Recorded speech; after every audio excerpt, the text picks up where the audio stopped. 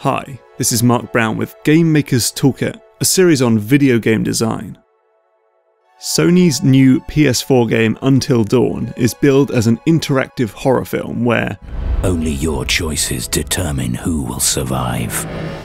And I want to talk about that, but not about how much you can affect the story with your choices, because it's basically identical to the systems we've seen in games by Telltale and Quantic Dream. Yes, your decisions will make a dent in the plot, but it's also full of false choices, characters who can't die until the very end, branching paths that snap back to a central point, and that cute little indicator to tell you that this choice will definitely have an effect on the plot somewhere down the line.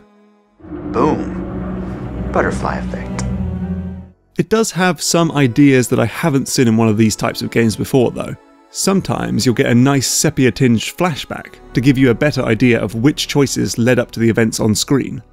But don't be fooled by these screens, which show you how all your choices play out, and the incredibly granular meters that show your current personality traits and relationships to the other characters. They're all a bit smoke and mirrors, to be honest.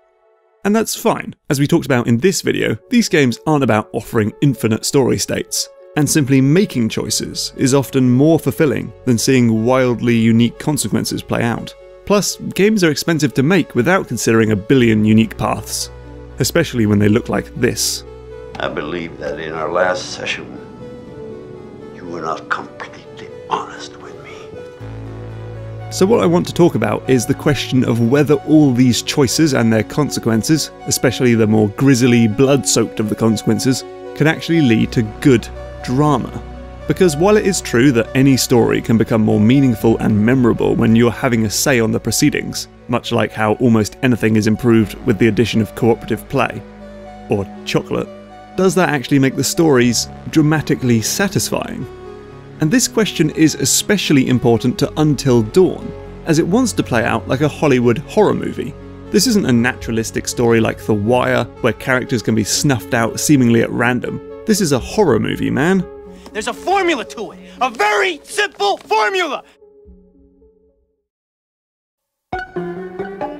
The game is heavily based on slasher movies. It's got a bunch of horny teenagers getting together in an isolated cabin in the woods on the anniversary of some horrible event, and there's a psychopath who wants to pick them off, one by one. It also has elements of psychological horror and torture porn and, well, I don't want to spoil things, so let's stick to slasher flicks. The thing about these movies is that there is always a very specific reason why some characters live and others die, and sometimes importance is placed on the sequence of the kills too.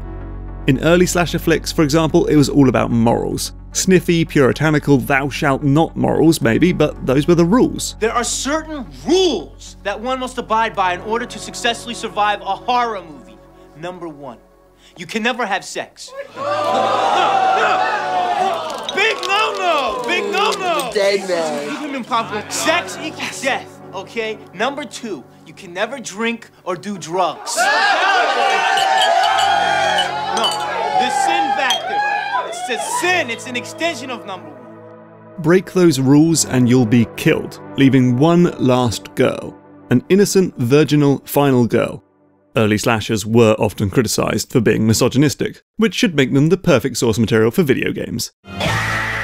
Anyway, the point is that in drama, people die for a reason. Whether that's a heroic sacrifice or in vengeance or to give another character motivation to do something, or in horror movies because they smoked pot or chugged a beer or were a total bully. But when interactivity comes into play, the rules can go out of the window. In Until Dawn, take Emily, who is a monster bitch. Let me think! Don't think, you idiot! Just get me out of here! She would be killed in the most gruesome way possible in any horror movie, but can survive the entire night in Until Dawn while her put-upon boyfriend Matt is, hung out to dry. Or take Jess and Mike. Horror movie tropes say these sex pots should die, while innocent characters should live, but that's not how things work in Until Dawn. In fact, any combination of characters can make it to the finale. And you'll probably end up with multiple survivors, if not all of them making it through the night. Even though that goes against the horror movie setup, where just one person survives. But even if you don't care about horror movie formulas, or you revel in the idea of a horror flick that ignores them entirely, the interactive story can sometimes just be a bit rubbish. Take Jess for example, who gets killed in the game but you don't see a body, so of course she's going to come back. And she does. Hours later into the story, she wakes up alone in the mines. And then, in my game, she walked forward a few paces and was immediately killed. Oh. I think any script editor would put a big red circle around that scene. And that's the thing, while interactivity can lead to more memorable, more surprising and more personal narratives, without the smart guiding hand of a director or a script editor, the story can fall apart. It can be desperately unsatisfying or lack important elements like character arcs, poetic justice and good pacing. And that's the way it will always be. Thanks for watching, please like, comment and subscribe, throw your money at my Patreon. Wait, actually, maybe we can fix this. You see, the thing I like the most about Until Dawn is that you get to control 8 different characters. That's much more than games like Life is Strange, Tales from the Borderlands, and Beyond Two Souls. Which meant that while I normally play these sorts of games as a kind and compassionate character, having 8 different people to play with, some of them archetypal assholes and narcissists, I felt much more comfortable role-playing them as jerks. And while I tried my best to save my favourite characters like Sam, Chris and Ashley, I was happy for the others to make dumb decisions and wouldn't really mind if they ended up as puddles of bones and teeth. I realised that I wasn't really playing as the characters, but as the director, influencing who lived and who died based on my own judgmental preferences. Suddenly, those horror movie rules were falling back into place, and the story was way less disconnected.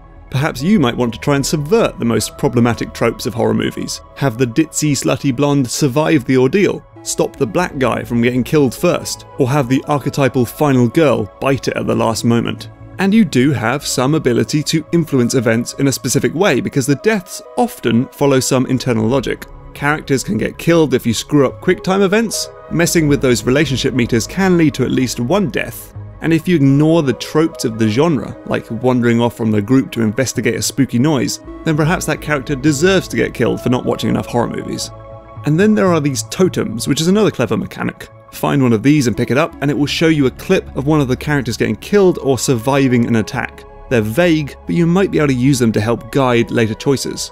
But not all deaths are so easy to foresee. Understandable, of course, as Supermassive wanted to surprise you, and the legions of YouTubers who have made this game famous. So your choice of how to deal with this flare gun, for example, is an almost entirely opaque decision, but will have huge consequences for Emily and Matt. And that's only if, like me, you were even trying to tell a specific story. Until Dawn doesn't give players any instructions, and while the trophies, which reward you for finishing the game with certain combinations of characters, could push you to try and get a specific outcome, they're all hidden trophies. So how about this for an idea? And before I go on, I want to acknowledge that maybe I'm trying to make the game into something that it's not. And for the record, I really enjoyed Until Dawn and would recommend it. But what if the game was actually about being the director? Similar gameplay, but at the outset of the game, you would be told who must live and who must die, and maybe even in what order. And then you'd have to force the characters to act in different ways to ensure their death or survival. For those who are fated to die, you must act immorally and say nasty things to force the big baddie to enact poetic justice on their guts, or play into obvious horror cliches and get them split up from the rest of the group. The game could be a lot shorter, but designed to be replayed over and over again with different instructions each time, but also need some random elements to keep you on your toes and ensure that those jump scares and creepy moments don't become blasé. Because here's the main issue that nags at Until Dawn. On the one hand, it wants to be a horror movie, where characters get killed in increasingly gruesome ways. But on the other hand, it's a video game, and video games are there to be won. Games teach us to make smart dialogue decisions that will give us the best outcomes. When buttons flash up on the screen, we've been taught to hit them as quickly as possible. And systems, like the totems that warn of potential deaths, are supposed to be solved, right? Until Dawn the movie wants everyone to die, but Until Dawn the game wants everyone to survive. Something's gotta give. That conflict is somewhat solved when you put yourself in the director's chair and try your hand at being Wes Craven or John Carpenter. But without that push and reliable mechanics, many players could miss out on Until Dawn's greatest pleasures. Thanks for watching. I hope you enjoyed the episode. If you did, please give it a like on YouTube. Plus, how would you make an interactive horror movie? Or did Supermassive get it right? Let me know your thoughts in the comments below.